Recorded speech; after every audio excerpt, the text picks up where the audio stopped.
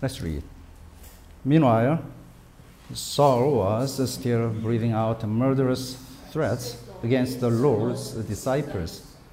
He went to the high priest and asked him for letters to the synagogues in Damascus, so that if he found any there who belonged to the way, whether men or women, he might take them as prisoners to Jerusalem. As he neared Damascus on his journey, suddenly a light from heaven flashed around him. He fell to the ground and heard a voice say to him, "Saul, Saul, why do you persecute me?" "Who are you, Lord?" Saul said. "I am Jesus, whom you are persecuting." He replied, "Now get up and go into the city, and you will be told what you must do." The men traveling with Saul stood there speechless. They heard the sound but did not see anyone. Saul got up from the ground, but when he opened his eyes, he could not see nothing. So they led him by the hand into Damascus. For 3 days he was blind and did not eat or drink anything. Be seated. God is good. All the time.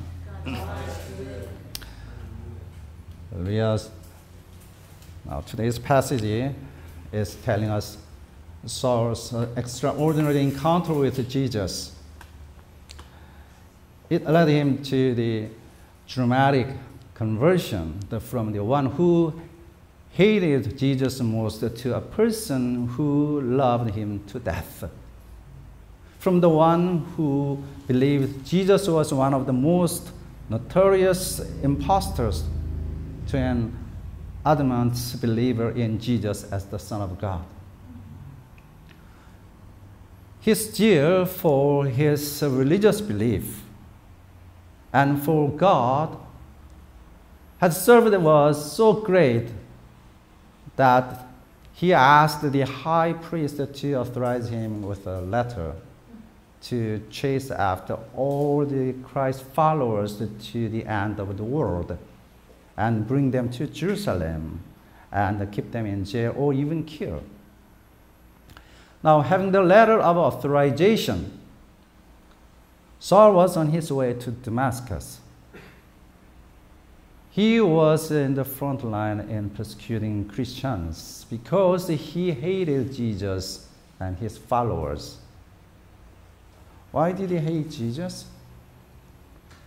Because he did not understand Jesus. He was blinded by his religious conviction and self-righteousness from jealously keeping the law. He believed Jesus was destroying the traditional value of the national religious system. He also thought that Jesus was endangering the identity of the Jews as the covenant children of God, namely the people belonging to the kingdom of God. Because Jesus said, "Unless you are born of water and spirit, you cannot come to the kingdom of God." Saul had believed that being born as Jews, the offspring of Abraham, privileged to have the law of Moses, which was functioning as the demarcation between them and the Gentiles, was good enough to be the people of the kingdom of God. But Jesus taught that being born as a physical Jew does not automatically qualify you to belong to the kingdom of God. The only way is to be born again of water and spirit.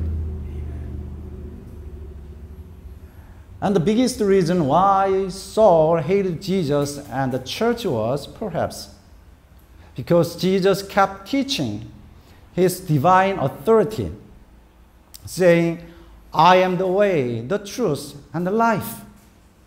No one can come to the Father except through me. Besides, Jesus made a self-claim to be equal with God. So John chapter 10:30 says, I and my Father are one.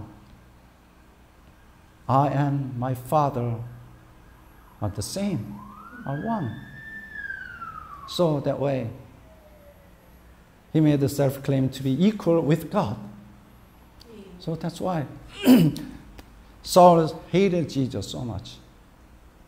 For Saul, whose worldview had been shaped by and anchored in the fundamental Judaism, Jesus' claim to the divine authority and divinity was understandably blasphemous. So he believed that persecuting the church was a good way to please and honor God. Saul did not call the believers of Jesus Christians yet. He called the believers of Jesus rightly the followers of the way. We Christians are indeed the followers of Jesus, the way. The way is not referring to Christianity as a religion, but as life that all people should live. So the belief in Jesus, the way, is not a mere practice of religion, but the way to live a life that keeps enjoying the way to blessings, the way to peace, the way to joy, the way to healing, the way to eternal life, and the way to the kingdom of God. Saul, rejecting the way, was hating and persecuting the way, and those who were of the way was on his way to Damascus. It was when he was near Damascus that the light brighter than the midday light flashed around him, and the voice like a thunder was heard. Saul, Saul, why are you persecuting me? The voice was so thunderous that, all of them, Saul and his companions, fell to the ground. Fell to the ground, that's what's going to happen. All will prostrate before the presence of God. When we see the presence of God, when we hear the voice of God, we creatures are to fall to the ground. As I reflect on the account of Saul's extraordinary encounter with Jesus, I've come to learn a couple of lessons from it. So I want to share with you. Now, Jesus identified himself with his believers. That's one I learned. Jesus identified himself with his believers. Jesus, calling Saul's name twice, said, "Why do you persecute me?" Saul, and calling again, "Saul, why are you persecuting me?" Saul never had persecuted Jesus personally. But Jesus was saying he did by hurting the believers in him. Jesus identified himself with the church. The church is the body of Christ, which is referred to as a community of all believers, where they are loving one another and taking care of one another. So, persecuting the church is to persecute Jesus, the Son of God. That Jesus is identified with the church also means that he also is identified with individual Christians. It means that what you do to the believing brothers and sisters is what exactly you do to Jesus. So the way you show your love to Jesus is to love the believing brothers and sisters. That is what Jesus means when he said in Matthew chapter 25, verse 37 and following, "Then the righteous will answer him, Lord, when did we see you hungry and feed you, or thirsty and give you something to drink? When did we see you a stranger and invite you in, or needing clothes and clothe you? When did we see you sick or in prison and go to visit you?" The king will reply, "Truly I tell you, whatever you did for one of the least of these brothers and sisters of mine, you did for me." And in Matthew chapter 5:22,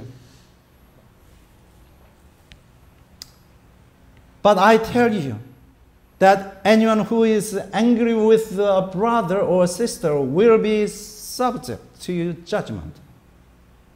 Again, anyone who says to a brother or sister, 'Reka,' is answerable to the court." Reka means fool. And anyone who says, "You fool," will be in danger of the fire of hell.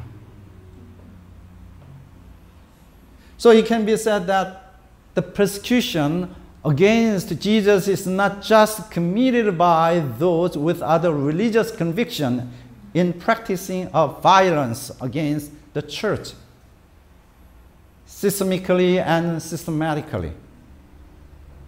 It can be committed unwittingly within the body of Christ. If you don't love our brothers and sisters purchased with the blood of Lord Jesus Christ. So we should be careful to love one another. When we look at the believing brothers and sisters at church, you are not just looking at them as different individuals, but Jesus, who is identified with them. Now, what is implied in Jesus calling Saul's name twice is that anyone who persecutes the church, the body of Christ, is surely committing one of the greatest sins against God. When Jesus wanted to display his deep emotion toward the one in wrong direction ways, away from the presence of God, he called the name twice. Jesus calls Saul, Saul, as he is in a wrong way. In Luke chapter 10, verse 41, Jesus calls the Martha, Martha, the name Martha, Martha twice, with a deep emotion to correct her from worrying about too many things. And he calls Jerusalem, Jerusalem, twice in Matthew 23:37, as he forces its total destruction because of her unfaithfulness. By calling her name twice, he displays his compassionate emotion toward this one, the ones that are doing wrong things, that they be corrected, they turn around and come to the presence of God and know the truth of God. Our Lord Jesus called the name Saul twice with the deep and compassionate emotions for him, while he was committing the greatest sin in persecuting him. The same Lord is still calling all sinners' name twice, with the same compassionate emotion for them to be saved. Now, second, the reflection I want to share with you is that for life, there are three fundamental questions. Who is God? Who am I? What should I do?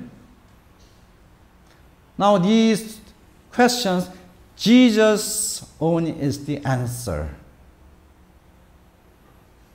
Now we hear Paul's testimony of his supernatural encounter with Jesus presented to his fellow Jews in chapter 22, verse 8 and following. Who are you, Lord? I asked. I am Jesus of Nazareth, whom you are persecuting, he replied. My companions saw the light, but they did not understand the voice of him who was speaking to me. What shall I do, Lord? I asked. Get up, the Lord said, and go into Damascus. There you will be told all that you have been assigned to do. Now the question, what shall I do? In chapter 22 is what we done here in today's passage. In today's passage we done here the question, what shall I do? Saul only asked, who are you, Lord? Who are you? So Saul asked God two questions. Who are you, God? And what should I do? But another important question is implicit along with these two questions. Who am I? Who are you, Lord? The question is asking, who and what is God?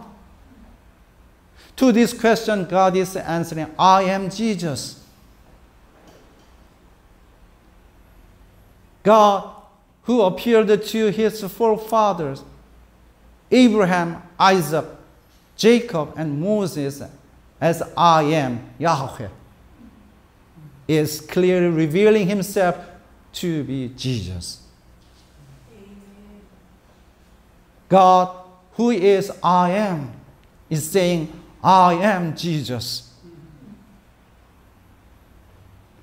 Upon seeing the revelation of God as Jesus, who shared the physical time and space contemporary to him, he has come to know that the infinite God, the Creator, has indeed come to the world, making himself seen, touched, talked by his creation.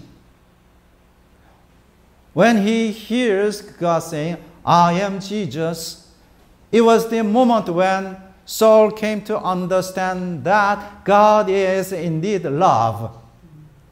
God is so loving us that he has come incarnated in the flesh in order to die for our sins. Saul has come to understand who and what God really is. God is Jesus who demonstrated his infinite love through death on the cross. Knowing who God also gives the answer to the question, who am I? As said, God is Jesus who is the revelation of God's infinite love and the grace for us sinners. If God loves us while we are still sinners to the extent that he had to come to our salvation, leaving the highest heavenly throne and glory to live in our lowest, filthy, and hopeless place, how worthy are we in the eyes of God? We are so much worthy. God's infinite love for you defines you as infinite worth. It does not matter whether you are a total failure or great achiever. What really makes you worthy is God's love. You are Jesus' worth. It is not too much to say you are as worthy as Jesus, for you are purchased with his precious and priceless blood. Now it answers to the question, who am I? Amen? So, what answers should we give to the question, what should I do? We should live a life worthy of Christ Jesus. Saul, who became Paul after knowing God as Jesus, has come to also know how to live a life worthy of Jesus in the most effective way. It is to live an incarnational and missional life, meaning to follow Jesus' footsteps. It is the life lived to speak Jesus' language, to express Jesus' smile, to demonstrate Jesus' endurance in sufferings, to stretch out Jesus' hands, and to move Jesus' feet. Amen? That is the meaning of life.